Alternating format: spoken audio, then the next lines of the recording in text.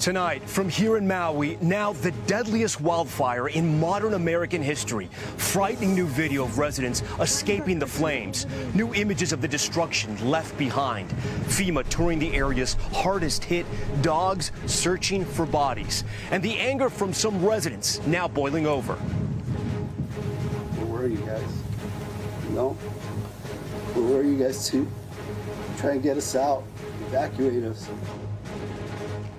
Plus the journey into Lahaina, our correspondent in the heart of the burn zone, the workers combing through the horrific devastation and the homeowners seeing what was lost. The death toll rising from this terrifying house explosion outside of Pittsburgh. At least 5 dead, multiple homes destroyed. What caused it? It shook us off our feet, a couple doors up even. The DA in Georgia gearing up for a new indictment for former President Trump, set to make her case on Tuesday. We talk with one witness just subpoenaed. Here in Hawaii, the decades-old tradition that even the wildfires couldn't stop. This is NBC Nightly News. Reporting tonight from Maui, Tom Llamas. And good evening from here in Maui, where we have just learned that this is now the deadliest wildfire in modern U.S. history. And just behind us, this is the remnants of a house burned in another blaze, as the entire island is battling ideal conditions right now for wildfires. What we know about this tragedy is already unbearable. Nearly 100 dead, more than 2,000 homes and buildings destroyed. But we are still so far from understanding the full toll, and we'll explain why tonight. This is the overhead view of the sweeping devastation in Lahaina. We now know that only 3% of those homes have been checked for bodies. Just next to where we're broadcasting tonight, we have 2 cars incinerated by the wildfires. That right there was a Tesla. You can see what's left of the front row seats. In the distance, that was a lush green hill, now scorched to its core. It shows the power of these wildfires. The governor has been warning that the death toll will go up, and there are still so many residents who escaped the flames but are now searching for their loved ones, and tonight angry at officials and a warning system they say failed them. MG, wrong turn! Wrong turn! Oh. Tonight, this is what it looked and felt like escaping the Lahaina wildfire. Oh no, guys! No, we have to leave! This new video showing the sheer panic as a family stuck in a line of cars had minutes to escape before the flames engulfed the road out. This is a disaster. That drive through hell is how Rafa Ochoa and his family made it out alive. I knew it was bad. And it was moving fast? And it was moving fast, really fast. It got to our homes within seconds. With the fast-moving fire closing in on his home, Ochoa heroically grabbed both his kids and his friends' children. Their parents were at work and scrambled everyone out. Did you hear any alarms? Did you get any kind of warning? No alarms, no warning, nothing. No sign, nothing that we had to evacuate. Not even police rolling by telling us to evacuate or anything. The desperation of those chilling moments now turning to anger. Where were you guys too? To try and get us out. Evacuate us. No, we're mad. We're mad. No, we didn't just lose our homes. We lost our town. We lost history, you know? Our kids are traumatized. You guys messed up real bad. Hawaii emergency officials have said sirens on the island weren't activated during the fire, though other alerts by phone and broadcast were.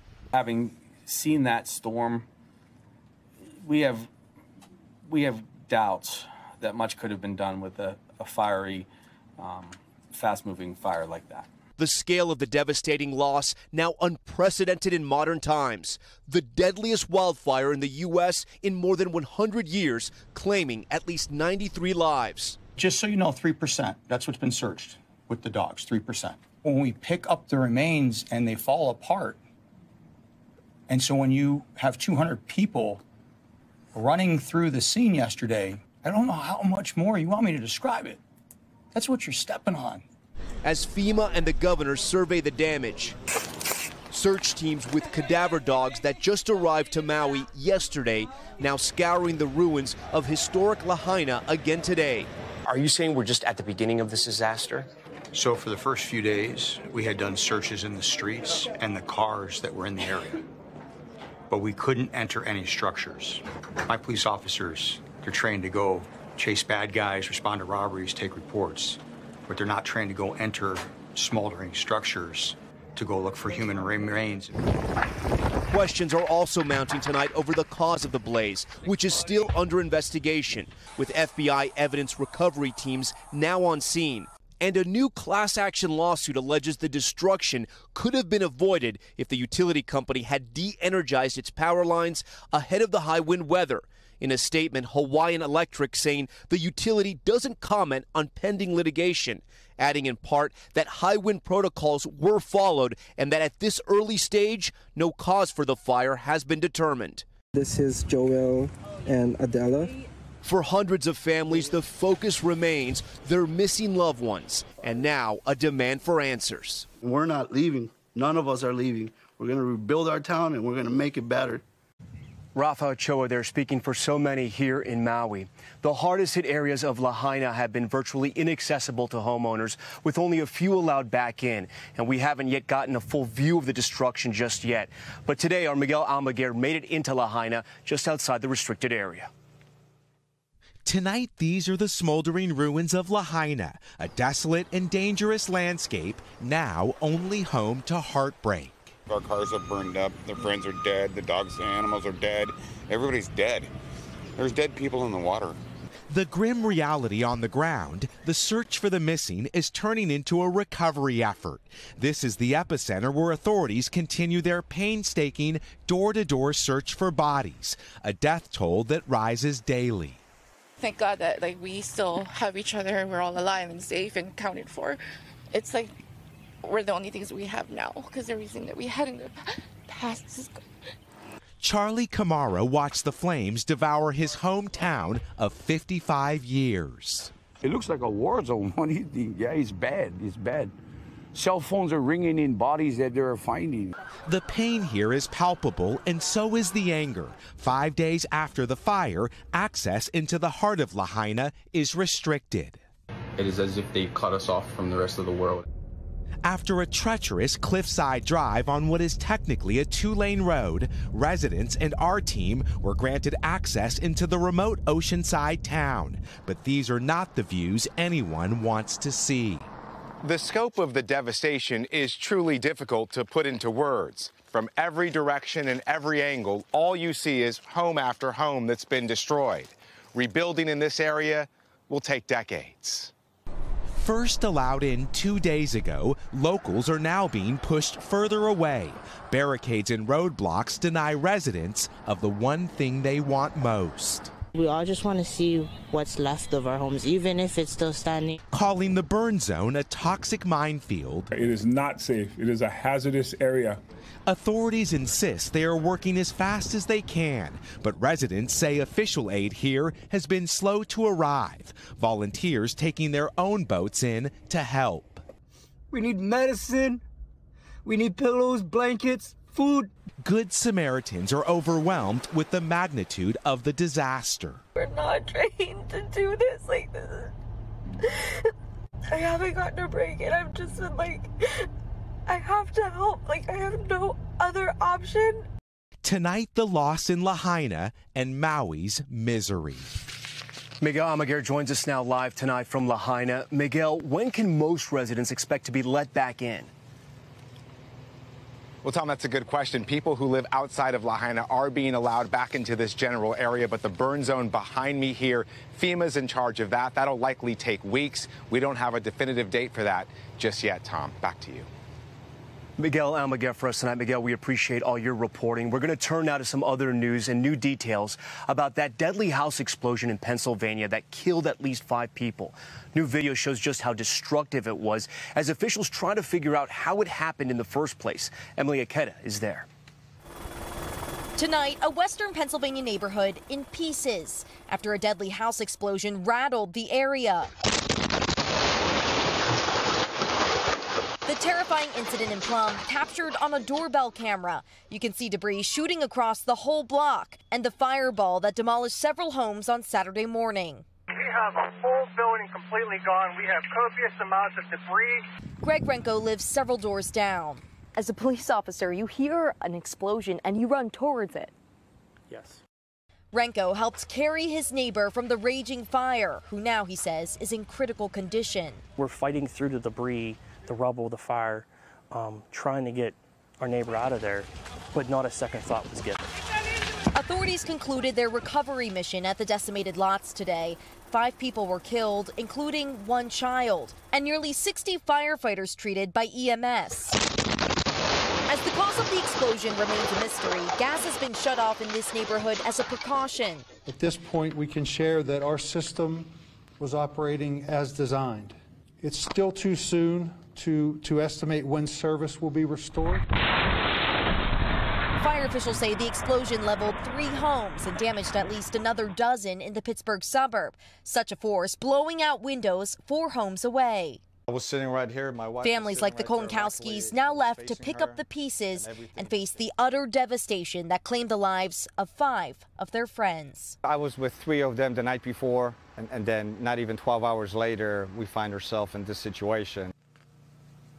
Emily joins us tonight live from Plum, Pennsylvania. So, Emily, what's next for residents there? Well, Tom, residents here still evaluating the extent of the damage, not just on this unrecognizable block, but debris was literally thrown across the neighborhood. Authorities say it could take months, if not years, to determine the cause of the deadly explosion. Tom? Okay, Emily Aketa for us tonight. Now to a possible 4th indictment for former President Trump. The investigation into the 2020 election interference in Georgia appears to be heading to its final stage, and more than a dozen people could be charged as soon as Tuesday. Ali Rafa has more. Is there any chance you take a plea deal in Georgia? Yes, we did nothing wrong. Former President Trump campaigning in Iowa this weekend. Thank you, everybody. Unfazed by the prospect of a 4th criminal indictment. This week, all eyes are on Fulton County, Georgia, where District Attorney Fani Willis will likely go before a grand jury to make her case that the former president and his allies broke the law when they pressured officials to overturn the state's election results. I just want to find 11,780 votes. Trump lashing out at Willis over the weekend, calling her racist and the probe a fundraising con job. 2 people central to the probe, Georgia's Republican former Lieutenant Governor Jeff Duncan and journalist George Cheedy, confirm they've been called to appear Tuesday before a grand jury. Saturday afternoon, I received a phone call from the DA's office, one of their investigators, to tell me that I should come in Tuesday. Cheedy providing NBC News this image of what he says was a secret meeting at the state capitol on December 14th, 2020. I walked in with cameras blazing and was almost immediately escorted out of the room. And I was told it was an education meeting, which is very apparently now not what was happening there. Trump isn't the only one in jeopardy. Legal experts say prosecutors may use a Georgia organized crime law to potentially charge more than a dozen of his allies. They don't want to take the risk of going to jail for 5 years, and they may decide to flip and cooperate with the government against Donald Trump. Ali, a possible arraignment in Georgia could be very different from what we've seen in the former president's other cases, correct? That's right. Cameras are barred from federal courtrooms, but state rules are different, and Georgia largely allows them, meaning that the former president's potential arraignment could be televised, Tom. Okay, Ali Rafa for us. Ali, thank you for that. We're also following a dramatic plane crash out of Michigan. This is just in, where the pilots of this plane ejected just moments before it crashed. You see it here. It happened at the Thunder Over Michigan Air Show this afternoon. Here's the good news. Both pilots were rescued, and they are expected to be okay. The cause of the crash remains unclear. And we're back in a moment with a warning about buying cheap prescription drugs in Mexico and why they could be deadly. Stay with us. We're back now with a new alert from the State Department. Many Americans go to Mexico to buy cheaper prescription drugs, but officials are now warning that pills sold there can be counterfeit or laced with deadly drugs like fentanyl. Aaron Gilchrist has this one. It's unbearable. Every day is unbearable because he's gone. Celia and Terry Harms hold tight to memories of their son, Jonathan. He was only 29 when he died back in 2017. The coroner's report says from a fentanyl overdose. This was not Johnny scoring on the corner. This was a migraine sufferer that was trying to get pain relief and went to a pharmacy. Johnny Harms suffered from migraines his entire life, and during an episode on his vacation in Cancun, he went in search of medication at a Mexican pharmacy. He took a pill labeled migraine tablets and hopped a flight back home to California with his girlfriend. Within hours, Johnny Harms was dead. As soon as that poison was sold to him, it was just a matter of time before he would die. About 200,000 Americans travel to Mexico each year to buy prescription drugs, often because they're cheaper. The State Department is warning them, buy with caution, writing, counterfeit medication is common and may prove to be ineffective, the wrong strength, or contain dangerous ingredients. Those dangerous ingredients are exactly what researchers at UCLA found when they tried to buy prescription drugs in northern Mexico. They look like an oxycodone, but they contain fentanyl or heroin. Or they look like an Adderall, but they contain methamphetamine. And for a report in the LA Times, reporters bought and tested 55 pills from 29 pharmacies all across Mexico. They say a little more than half were counterfeit, and many contained fentanyl. I'm very concerned that it seems to be something happening all over the country.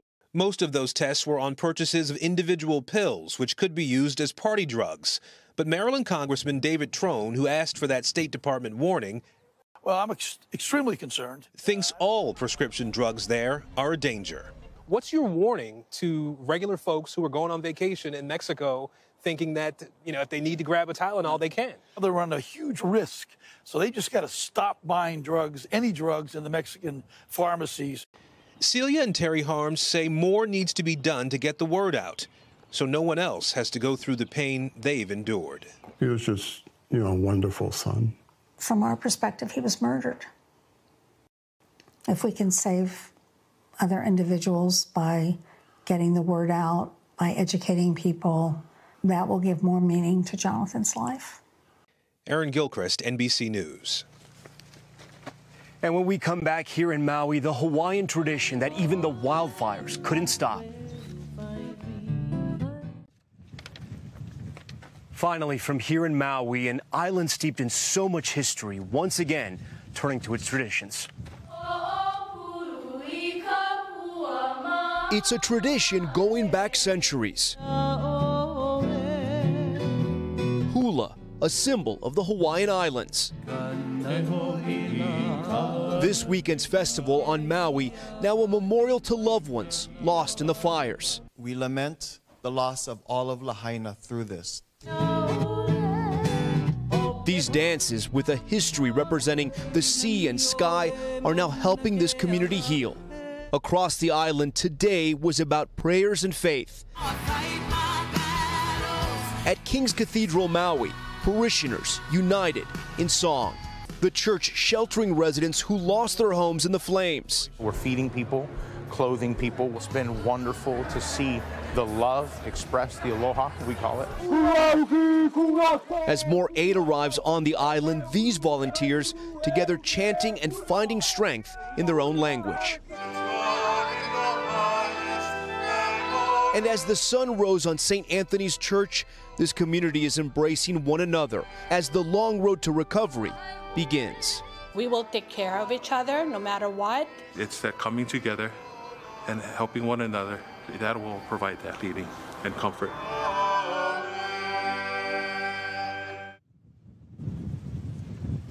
Maui strong. That's NBC Nightly News for this Sunday. I'm Tom Yamas in Maui. We thank you so much for watching.